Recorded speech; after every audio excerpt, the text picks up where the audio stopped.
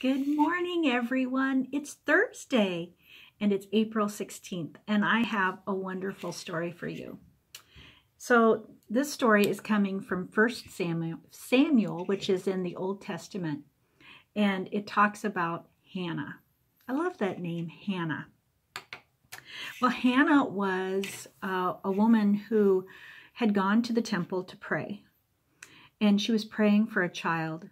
She hadn't been able to have any children, and she loved her husband very, very much. And she wanted to be able to give him a child, but she couldn't get pregnant and have a baby. And she felt like she was worthless because she couldn't do this for her husband that she loved so much. So she went to the temple to pray.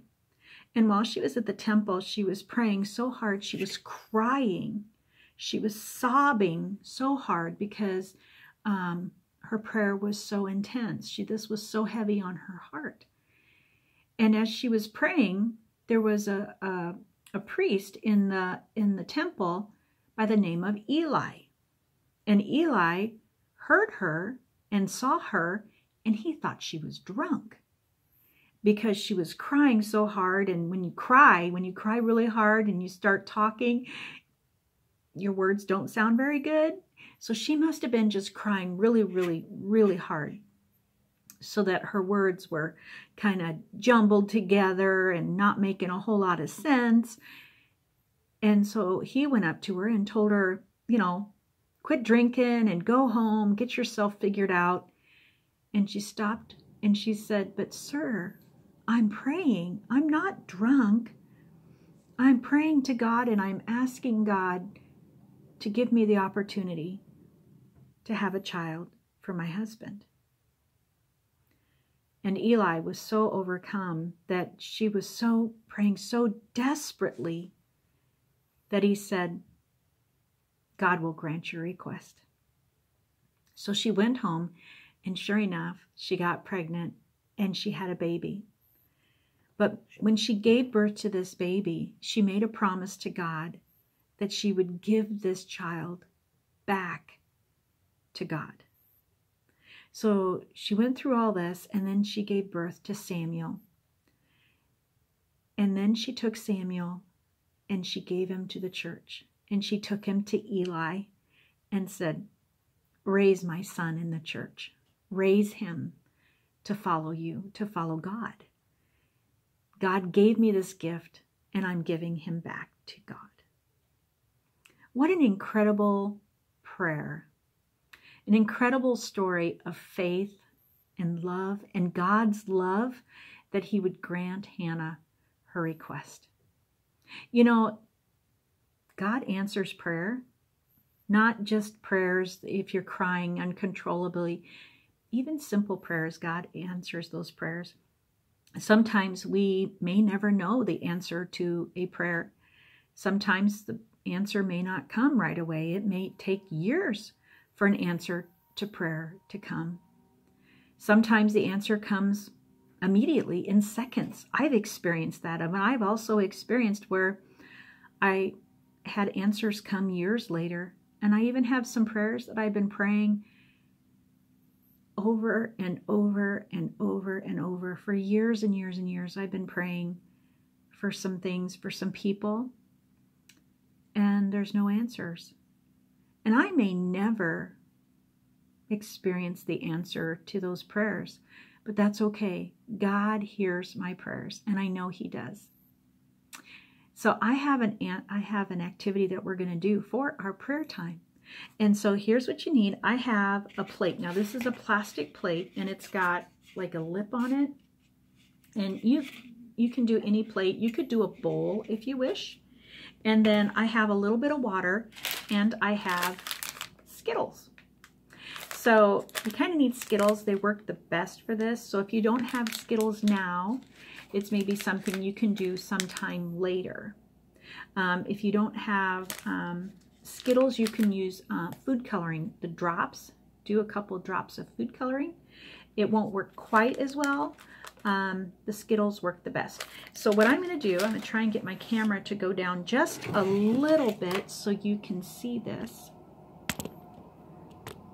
Okay, there we go. All right, get my camera, my tripod to go down without tipping over. Okay, you can see that pretty well. So what I'm going to do is I'm going to just pour some water into my plate. And then I have my Skittles. And when I drop my Skittle in, you're going to see something happen here. And I think I got just a tiny bit too much water. We'll start to see something here in just a little bit. I've done this before, so I know it works.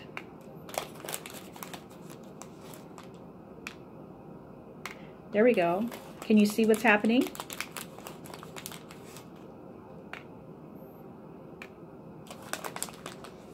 Do you see it? I might have to turn the camera just a little bit so you can see it.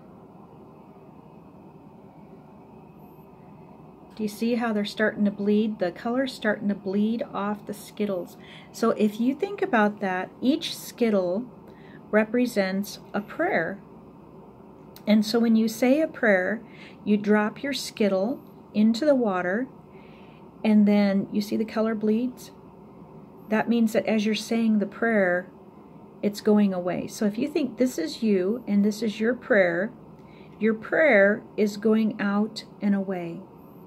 So it's taking that, whatever you say, away from you and giving it to God. And that's what we want to do. When we say a prayer, we want to give our requests to God. We don't want to hang on to them. We want to give them to God. We want to let them go. And then if I pick this Skittle up, look at that Skittle. It was red and it's white now. And here's a purple one.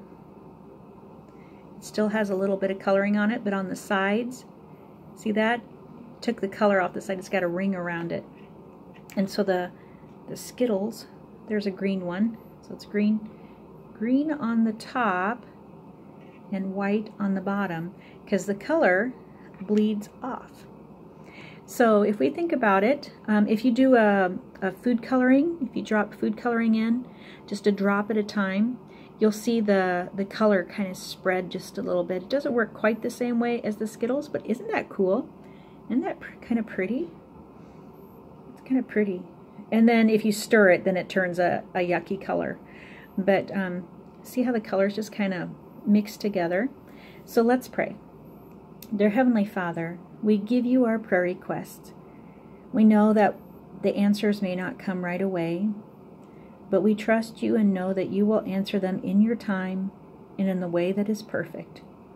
Thank you for the story of Hannah that reminds us that you do answer prayer. Thank you for your love. Amen. You guys have a wonderful day, and I'll see you back tomorrow with more about Samuel.